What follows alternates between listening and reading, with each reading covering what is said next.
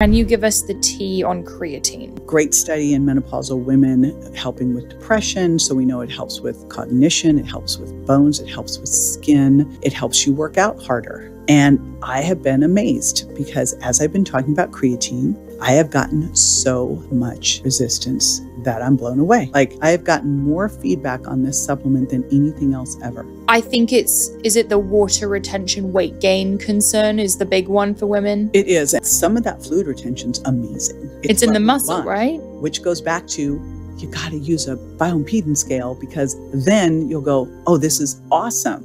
I have more water in my muscles. I don't know about you, but when I started taking creatine, I'm like, where has this been all my life? I even did loading 5 grams 4 times a day because what you have to do is get your creatine stores up. Okay.